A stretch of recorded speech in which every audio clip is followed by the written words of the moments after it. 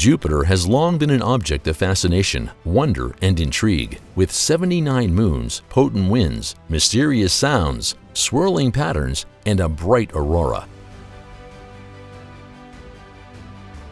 For decades, several attempts have been made to discover more about this giant planet, and NASA's $1.13 billion Juno mission might be the most successful. Consequently, the spacecraft that has uncovered so much about Jupiter was named after the Roman goddess Juno, Jupiter's wife.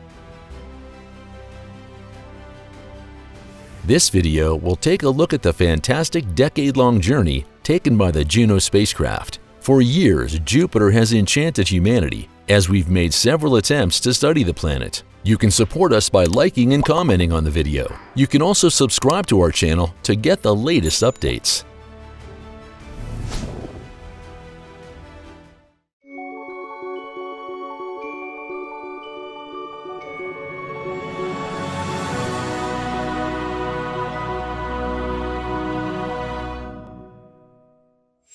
NASA releases stunning new images of Jupiter from Webb telescope.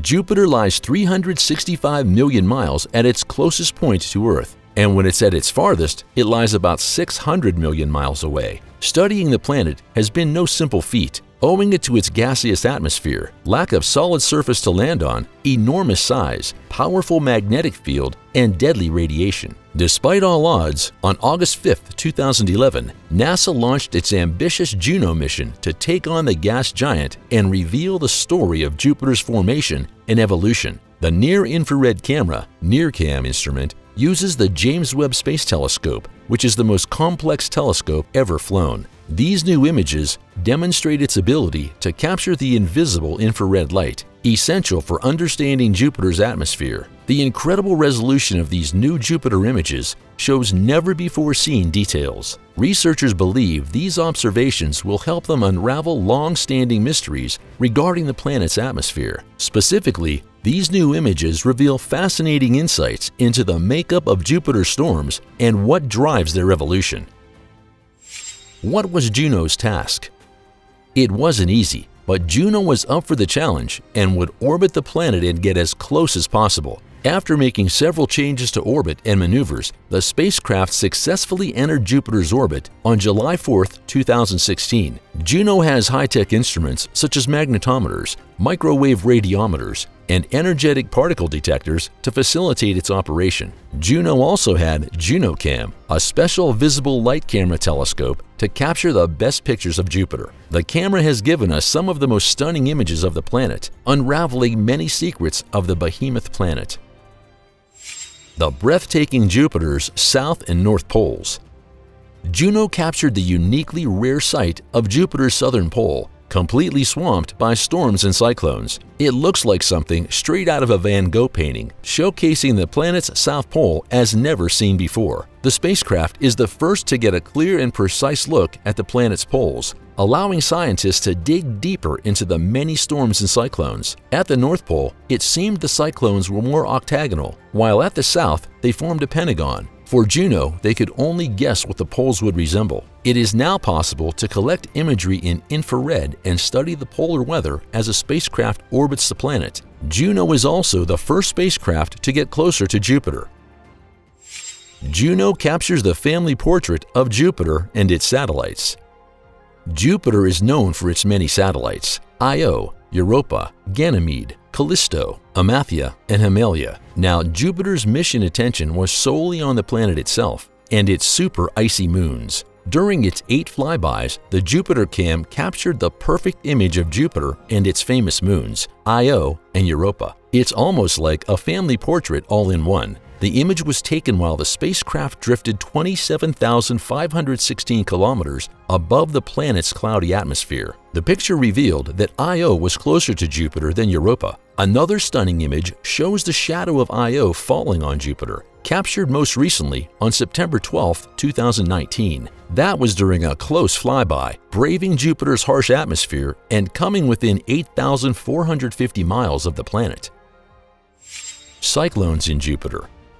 The data collected also revealed a multitude of massive storms and closely packed cyclones constantly churning on the planet. Cyclones are related to a system of winds that rotate inwards and are primarily associated with rain-making conditions. Contrariwise, anticyclones force the air downward toward the planet's surface and do not produce any precipitation. Scientists Sean Duran and Gerald Eichstad used the data to create an image of a massive storm named NNLRS-1. This beast of a storm seems to be raging along one side of the planet, while several minor cyclones can be seen in the surrounding region. Each storm is said to be big enough to engulf North America. Another image shows a group of cyclones seemingly swirling around in a mesmerizing dance, captured in great detail by the Juno cam. The image was taken from about 18,000 miles, or 28,567 kilometers above the cloud cover. The outer clouds in the cyclones seem to be moving counterclockwise,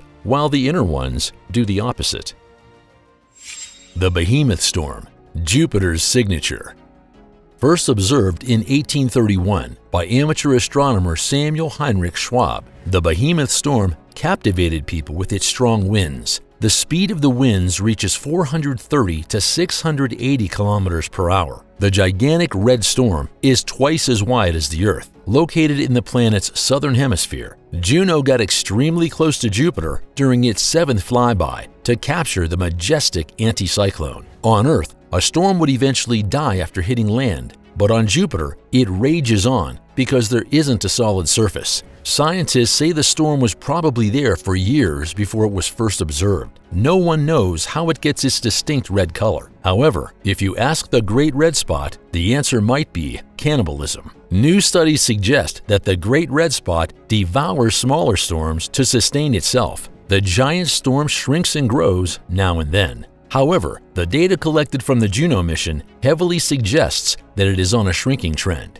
The storm is an anticyclonic oval that measures about 20,000 miles in length and 10,000 miles in width, and is between 8,000 and 10,000 miles deep. It was named by the French astronomer Lavier upon discovery due to the red hue of the storm when observed in small telescopes. It is estimated to have been around for at least 350 years, making it even more remarkable in duration and lifespan. The storm is surrounded by many impressive structures and vortices, such as the South Equatorial and North Equatorial Belt. The two bands of storms bake at temperatures above 328 degrees Fahrenheit and are located in the equatorial zone of Jupiter. They spin at around 200 miles per hour opposite each other, making the upper atmosphere similar to a hurricane's. The storm casts an enigmatic radiative glow in the atmosphere, though its relationship to Jupiter's formation is still unknown. What drives its long-standing longevity is also a mystery. Researchers believe that the upper atmosphere of Jupiter redistributes energy and angular momentum, which helps make the phenomenon stable. Scientists have also theorized that the storm's heat results from its high wind speeds, which stir up latent heat. NASA's spacecraft reveals Jupiter's ultra-powerful auroras. Jupiter's auroras are the most powerful in the solar system. Much like the breathtaking ones we see on Earth, the planet produces these powerful X-ray auroras typically at its poles, and several theories exist on how they are made. With the measurements taken from Juno, scientists speculate that the vibrations in the planet's magnetic field create ultra-powerful waves. These waves carry supercharged particles to the poles, forming these auroras. The particles smash into each other as they move into the magnetic field, forming streams of glowing light. Overlaid images from the Juno cams show the spectacular shimmering lights on both sides of Jupiter. One can only imagine what a spectacular sight this could be against the black expanse of space. These auroras are said to be so powerful that they could briefly power all human civilization. Juno's ultraviolet camera revealed that the interaction of particles from Io with the solar wind fuels Jupiter's auroras. Juno has orbited Jupiter multiple times, providing scientists with an unprecedented look at the aurora's three-dimensional structure, which was impossible before. That has enabled them to identify the unique auroral features, including powerful and concentrated auroral bands. NASA's Juno reveals swirling clouds.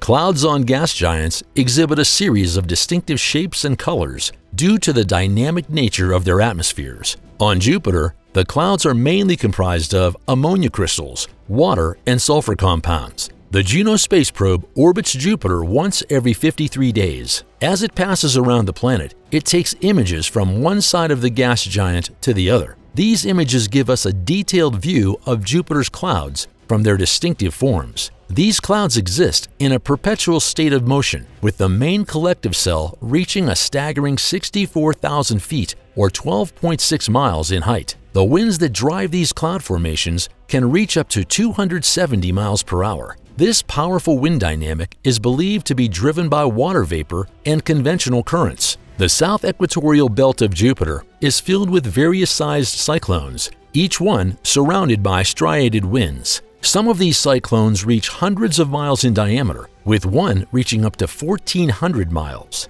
Below these cyclones is an area of chaotic storms and lightning, emitting radio waves that Juno's onboard radio receiver can detect. An image captured on October 2018 showcases the stunning design and almost art-like appearance of the clouds in Jupiter's atmosphere. It's almost like looking into a real-life painting with surreal worldly beauty. Taken by the spacecraft's 16th flyby, the cloud band teamed to swirl and create the most aesthetically pleasing visual. Another magnificent image of the swirling clouds on Jupiter can be seen in Jupiter's north tempered belt. The scene is hauntingly beautiful, with myriad shades and colors seen with several white pop-up clouds. The event can also be seen with a raging white oval-shaped anticyclone. At the time of this photo, Juno was about 4,400 miles above the cloud tops at approximately 40 degrees north. Juno's data, an answer to past mysteries.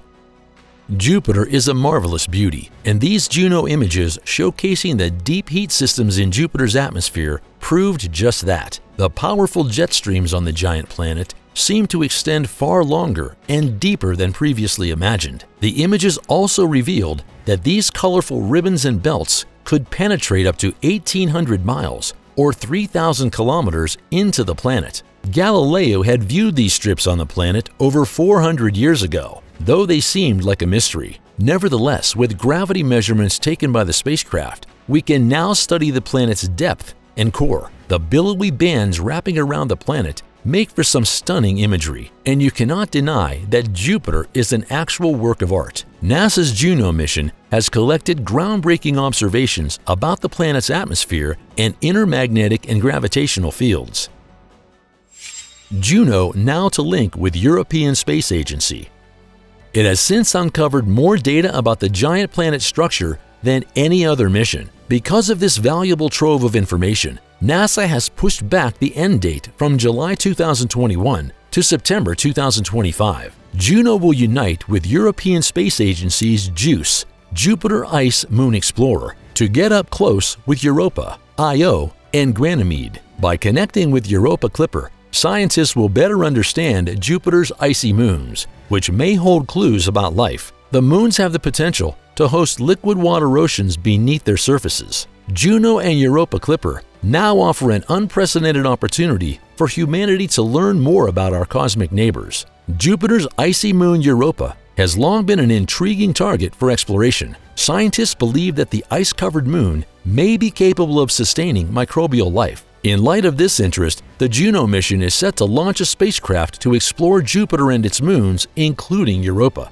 The mission will focus on the moon's atmosphere, magnetosphere, and water plumes that rise beneath the moon's icy surface. These plumes suggest the presence of internal liquid oceans, which could provide a habitable environment for microbial life. Juno will use its highly sensitive instruments to measure the ice sheet's thickness and composition and to search for other plumes. We can expect some exciting discoveries in the coming years. I hope you enjoyed this video. If you did, please mash the like button and subscribe to our channel for more exciting space videos. Thanks for watching. Goodbye.